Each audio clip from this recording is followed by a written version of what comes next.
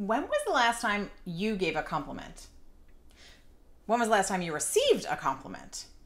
Those two pieces might be connected. Now think about this. When was the last time you gave someone a correction or criticized what they were doing? And when was the last time you received a correction or a criticism? I did a professional development training today with a group of amazing educators, and we were talking about this. The goal isn't to only give compliments and never a correction.